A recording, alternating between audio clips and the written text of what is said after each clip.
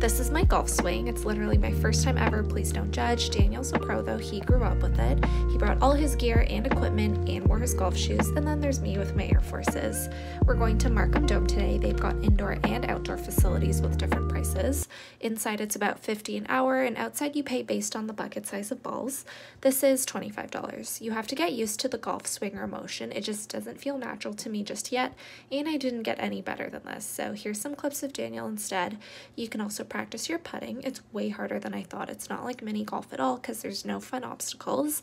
I think we're going to try simulator next time, so hopefully I'll show some improvement for my second time.